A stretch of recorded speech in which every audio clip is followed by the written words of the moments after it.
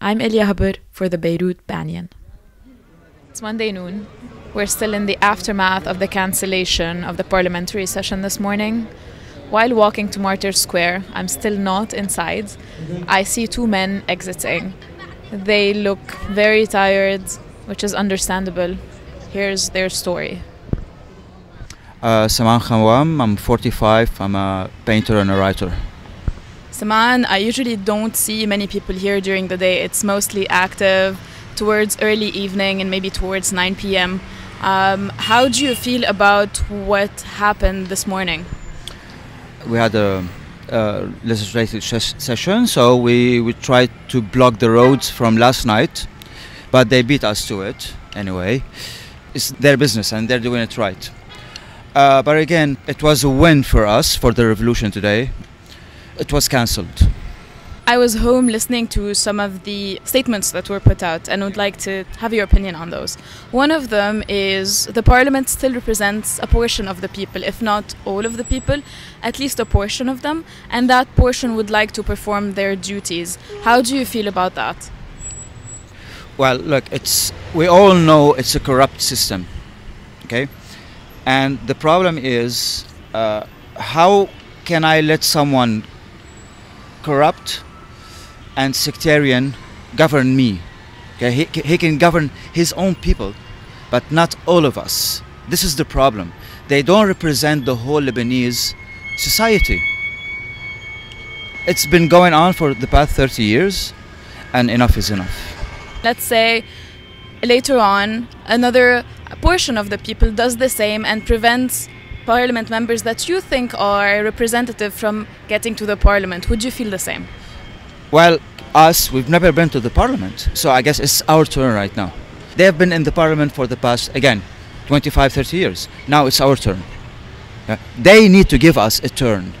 Okay? I know it's hard, but again, the country is bankrupt. Everything is not working. Okay? So I guess it's time for change. The thing is, even their own people are with us. Even if you don't see them in the streets, but we know that they are backing us up. Since you brought up their own people, how are you currently managing your friendships or other family members who are still apprehensive about what's going on? How are you managing those conversations? Right now we are building a new Lebanon. So I don't care about my family, I don't care about friendships, I don't care about nothing.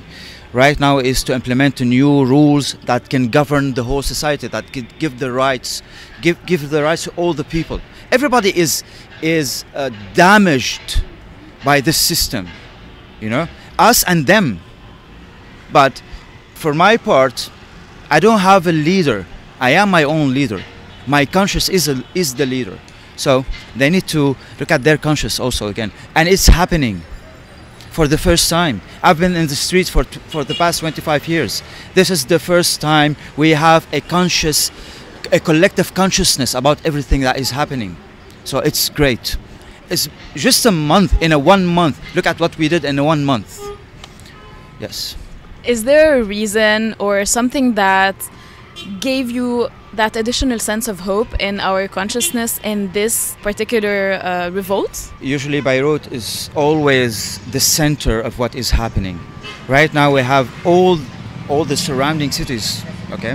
From Tripoli to Sur to Nabatieh, everybody is rising up. And this is what gave me hope. This is what gave us all hope. It's not centralized anymore. I'd like to also ask you, what have you learned in the past month, whether about yourself, your country, or your people? Well, you have to wait. Always you have to keep up the faith, you know, never give up. And when you know that you're right, it has to pay up someday, and it just happened after 25 years. So never give up. Revolution till the end. For those of us who weren't here this morning, how would you sum up what happened, whether us being at home or expats that just woke up? Well, again, it's another win. It's a great day to the revolution, because again, we stopped them from doing what they do at best, you know. And usually they come with their convoys, you know, and they block the roads, you know, and people get stuck in traffic for hours. look at the roads are all opened, and they had to come and sit in the parliament or in a hotel like mice. You know, they sneaked into the parliament. This is a win, even though they fired at us. But again, this is someone who's losing his power, someone who's losing his ground would do that. Zahran. What would you like to see happen next on the ground? It's too early. It's day by day now. Day by day, you know? And we were winning. And we know what we want. You know? We know what we want. Them out. The right person in the right position. My last question to you is then, in a couple of years, if you're looking back at this moment in our history, what do you think people will remember, or what would you want them to remember? I don't know yet, you know? We're not done yet. So let's keep the faith. Let's hope for the best. But be in the streets. The streets will give you hope. Being in the streets will give you hope. Sitting in home behind a TV, you're doing nothing. Come to the streets. Even if you're not 100% with us, just come to the streets. Roger Ghanem. I'm an artist. I work in the field of production and acting and coaching. My age is 45. If you don't mind me asking, it's pretty early today. I guess we were just talking about how tired you are. You just want to go home after this long day. What brought you here this morning besides protesting the government action? But sometimes you have to rest a bit, then go back if needed. So it's not a long day. It's a usual day. I'm here because it's not just about protesting. It's about saying that we are aware. I'm not saying I am aware. We are aware about the bullshit that you are trying to convince us with, even after the revolution. And I say it's a revolution, it's not a protest, because it's a revolution of our minds. We are aware now. So whatever you do, you cannot stop the revolution in our minds. You can stop our bodies, but you can never stop our minds from thinking, because it's done. No going back. We've both seen action on the ground before this one. What gives you hope that this action is a revolution unlike what happened before? If you're referring to the 14th of February, it wasn't a revolution. It was like a small light up, because it was actually some people who made us move on the street. But this time, it's us. We are going because we want to go. It's not any party, it's not any Zaim, any politician. It's us. And this is what is making them really afraid, because they cannot stop it. This is why it's a real revolution. The reason I'm asking you about why you think this is different, yesterday I was at an interesting talk here. One of the speakers said that we know what we don't want, but we're still not sure what we want. How do you feel about that? Actually, I'm sure we know what we want. We want them to back up, to leave the parliament and the politics for the people who want to do something for the country, stop stealing our money, and then we want to get back the money that they stole already. And we know we are a very rich country in so many ways. I'm not talking about gas. I'm talking about our minds. We are rich. We have potentials. This is our richness. Forget the oil. Forget everything else. They want to stop our minds from working. They want us to be slaves. Now this revolution changed everything. Whatever they will try, it cannot be stopped. What have you learned in the past month about yourself, your compatriots, or maybe your country?